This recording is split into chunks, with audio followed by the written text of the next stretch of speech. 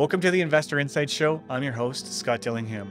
A lot of people will call in and ask if they should pay for a real estate analyst to analyze their deals. We kind of do this as part of our coaching program that we offer clients. But to pay separately just for someone just to only analyze your deals, it's one of those things. I think it depends on where you are. If you don't have the time and you're just going to throw a whole bunch of deals at them and they'll pick the best one, that might be a good option for you.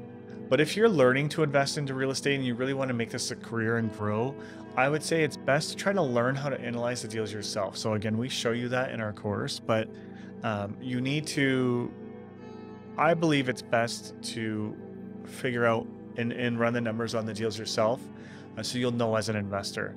And then right away, right, if you're talking to somebody, you're out and about and they're like, oh, I got this great deal. This is the numbers, blah, blah, blah. You'll be able to instantly tell if it's a good deal or not.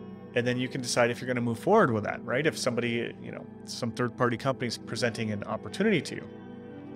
But if you hire a real estate analyst, you're going to have to be at this meeting and be like, well, I'm going to have to get back to you. I have to send this to my analyst to review. And then once I hear back from them in a day or two, then I'll let you know if I'm going to buy this. It'll probably already be sold if it's a good investment, right? So it's best for you to know these things up front. I hope this video helps you. If you liked it, please subscribe, hit the bell for notifications. And then down below is a bunch of links. The first link is to an article which has more details on this topic. And the other links are free investor tools and resources for you. Enjoy.